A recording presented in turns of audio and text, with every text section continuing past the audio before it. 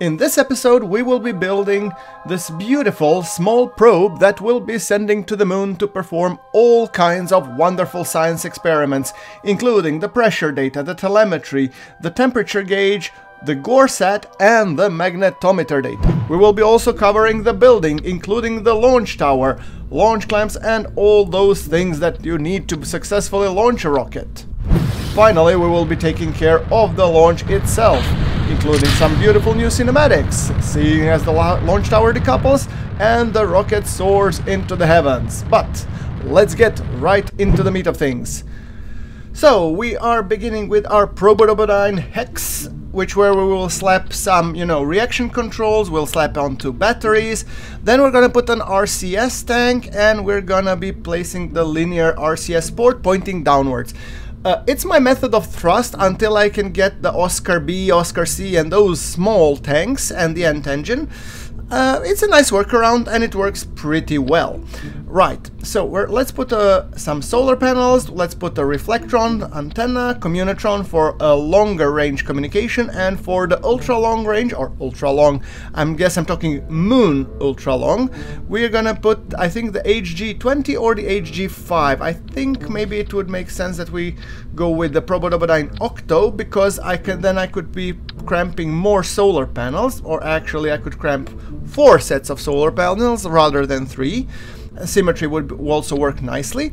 And then I'm gonna be placing this HG5 high gain antenna. Look how nicely it folds. I think it's amazing. Now we have the second too hot thermometer that we're gonna place. We're gonna place the PressMet barometer to make sure that the barometry is on. And then I want to be putting the GoreSat, because it's one of the new experiments that we have. It's only applicable to the Science High, and we have the magnetometer boom. So that is what we would refer to as the Moon Explorer probe. And that's the one that's supposed to be going into the orbit of Moon. Now, we're gonna be putting some, action groups, 1, 2, and 3, which would essentially translate to antenna, solar panels, and then the high gain antenna. Then let's put a decoupler, and then let's put the fairing adapter for the Mothra. Oh boy, things are sticking out, aren't they? Okay, that needs to be resolved. Okay, let's move this. Let's, shall I take away the batteries? Like, to make it shorter? Nah, I don't think so. Let's keep it as is. Linear RCS ports we put slightly higher so they don't clip in. The antenna is okay, so the stuff that's sticking out is the magnetometer, which I'm gonna be trying to relocate topside. Good, and then we have the antenna, and maybe, okay, the solar panels needs to be moved downwards. Okay, let's move them downwards then.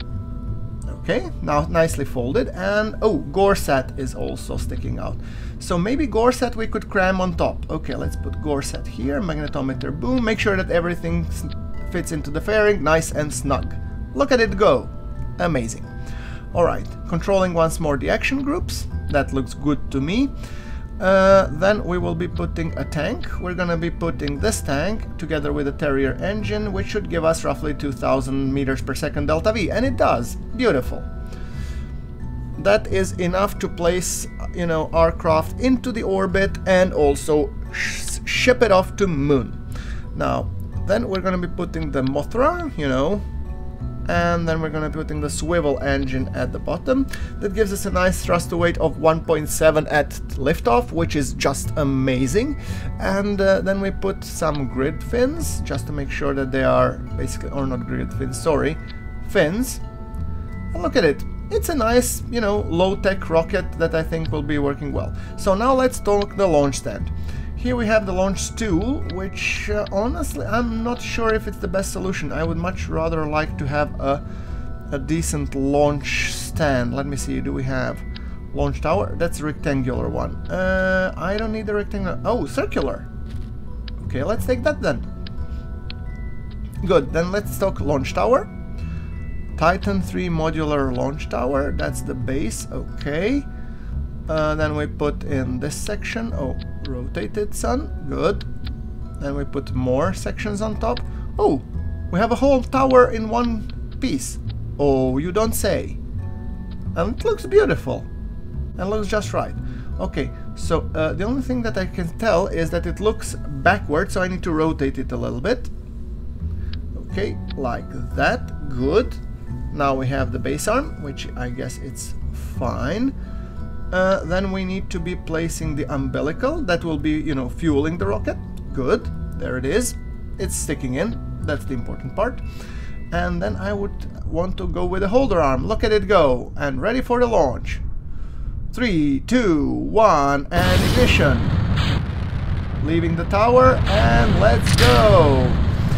Hope you like it. I provided just 3 extra cinematic views because I felt like, you know, I wanted to do something different in this series. Make us appreciate more the launch towers and everything that goes into it. Alright, so there is our rocket. It goes straight up, and it's a low-tech rocket, but one thing that actually bothers me is on the top left corner you see the local control. That means that it is behaving as if somebody was really flying it rather than remote controlling it via remote tech. I mean, people who are using Tundra Industries, can you please fix that so it's compatible with the remote tech? Thank you, I'd appreciate it. Alright. So we are ascending and our apoapsis is climbing. It's a little bit more shallow ascent than I would like, to be honest. I'm keeping my thrust to weight around 1.8, 1.9, so that we have a nice ascent path, so to say. And all in all, I mean, it looks pretty nice so far. We get some reheating effects already, yeah, because we are not that high enough, Tiger. Alright, so let's pitch a little bit upwards and engage the thrusters with all that we can. There we go. We were going to expend the last amount of delta V, and oh, we are still in atmosphere. Okay, then I'm not going to pop the fairing just yet, and let's pop the engine.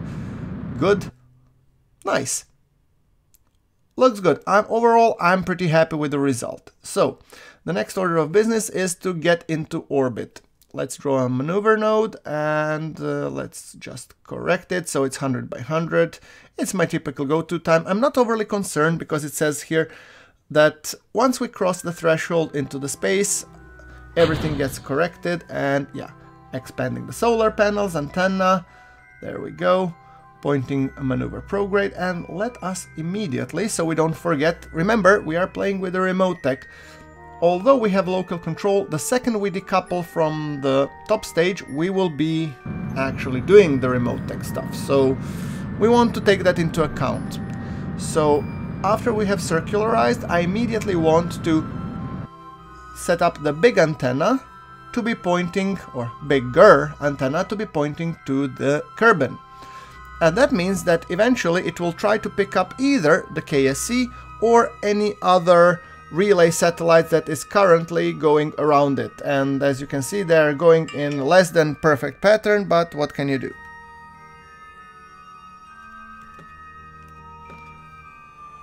Alright, there we go. Now let's make an inclination change. We need a tiny inclination change to be on the same plane as the moon.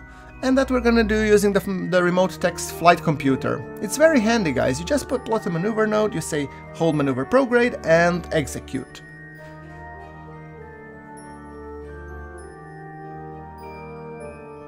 Alright, getting there.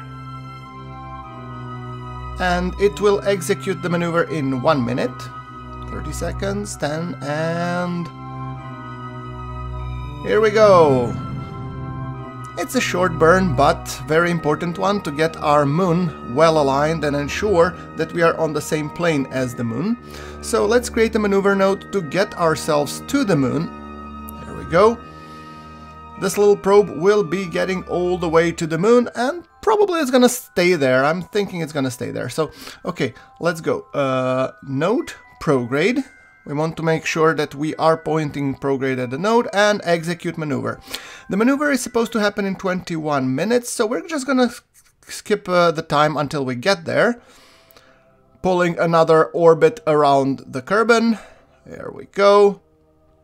And usually, For the moon, a general rule of thumb is if the moon is actually rising behind the Kerbal, and if you press, you know, the burn, that is a good place to ensure the moon encounter if you don't have maneuver nodes and are playing in career mode. So that's just a little bit of extra handy tip for you.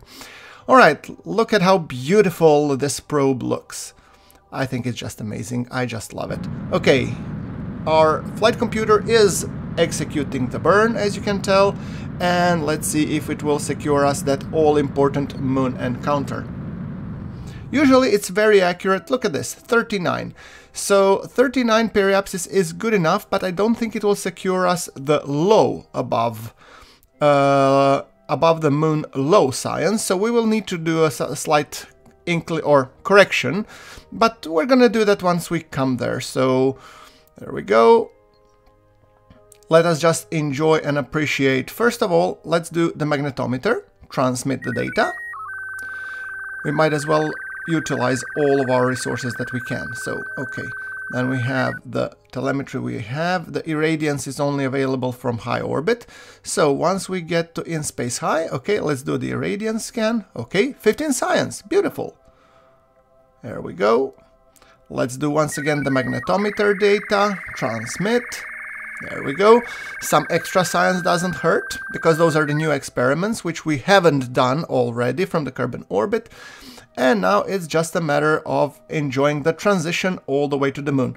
First things first, I'm going to do the maneuver node, and I'm going to do maneuver node, which will actually ensure us that our periapsis above the moon is actually low above. So I'm going to shoot for below 15, so to say. 14.2, I think that's good enough. I think that's all right. Okay, so the burn will be in 5 hours and 45 minutes. And I'm actually going to tell my flight computer, point the node prograde, and make sure that you execute the maneuver. It's one of the benefits of playing with the remote tech. You can actually just relax and enjoy the show. Queue up the maneuvers and just chill. All right. Here's our beautiful view as we leave Kerbal. And here's the moon. We are getting in its sphere of influence, and you know what that means? It's time for science. Alright, so let's see. We are high above Midlands. Okay, atmospheric pressure scan, temperature. We are transmitting all the data that we can. Telemetry report. There we go. Then we have the magnetometer. Transmit. And then we have the irradiance scan, which is only moon high, but it's 20 science. It's definitely not something to be sneezed at. Alright, or sniffed at. Okay, so we are coming closer to the moon, and also our maneuver node burn. I'm probably gonna snap still here for the episode, because it just looks beautiful. Here's the moon. Alright, and we are coming to currently our periapsis, which means we were gonna do the maneuver node. So let's see, the maneuver node is gonna happen in 2 minutes and 46 seconds. It will be handled by a flight computer, so we don't have to worry about it. I just love remote tech. I mean, queuing the things with the remote tech is just amazing. Okay, there we go. Beautiful. Alright. Okay, so now currently, because of how stupidly I made my relay network, I don't have a connectivity, which means, okay, I cannot transmit the data, but what I can do, I can actually do the science, and I'm gonna transmit it once we are in the range. Let's just think about it as if the probe was pre-programmed to do the science, okay? So now we're gonna do accelerate time, and when we get to the other side of Kerbal, look at this. We already have connectivity, which means it's time to send the data, right? There we go, sending another data, reviewing the data, sending the data, telemetry. Let's send out the telemetry. Is there anything else that's biome specific what we could do in theory? Maybe, I don't know. Look at this. If that's not a screenshot for the episode, I don't know what is. It's just beautiful, isn't it? Alright, so let's see. Can we log some extra magnetometers? I don't think so. Okay, so I think it's time that we dump and get rid of this transfer, so we're gonna make it sure that it impacts. Okay, it's on a suborbital trajectory, and then we are gonna have the RCS, and we're gonna burn to raise our periapsis to make sure that we stay in the orbit. So there we go, our dinky little probe. Oh no, that's a screenshot for the episode, definitely. Alright, well, you know, look at it go. It's really beautiful. I wanted to catch both aspects, but you cannot do both. Well, tell you what we're gonna do, guys. I think it's as pretty good time to start wrapping it up for the episode. Please hit that like button if you're enjoying the show, and I will be sharing a new video in the top right corner.